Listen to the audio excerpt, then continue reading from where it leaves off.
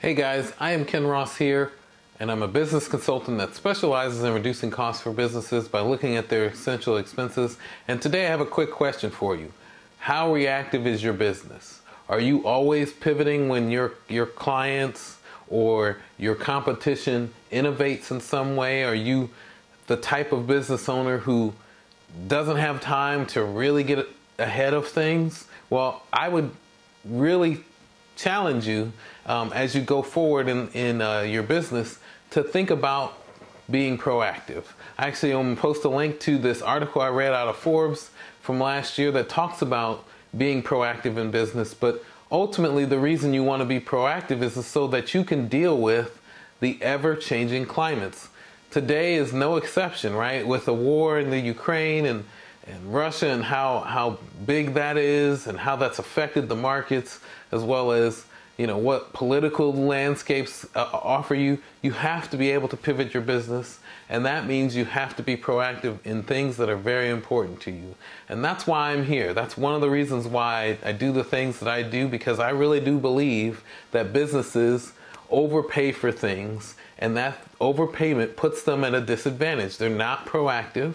They're not trying to get ahead of their business expenses. They're just trying to make sure that they continue to have the services that they need to continue to operate their business efficiently. And I'm certainly well aware and certainly thinking to myself, hey, if I was a business owner, I don't think that that would be something I could get ahead of, or that I would have to worry so much about when it comes to operating my business. And what I would much rather prefer is to actually stick to what I'm passionate about. And I don't blame you for that. I really do think that most business owners are passionate about the product or the service that they're offering their clients, and they want to deliver the best product or service that they have.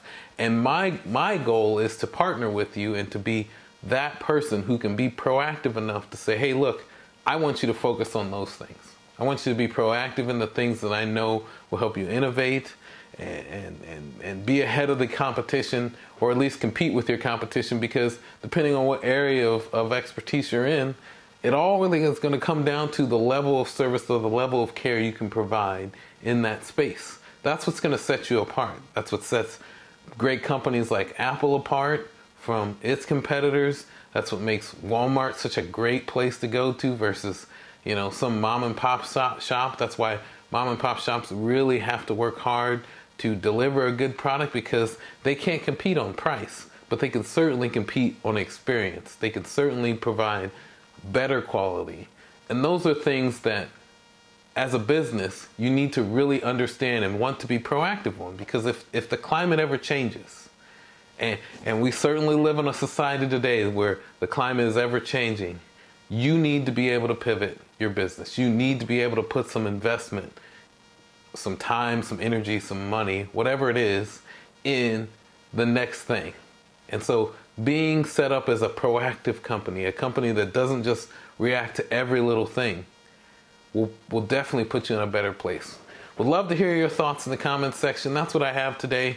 Would love it if you could like or subscribe to this channel, or send this video to somebody that you know in business.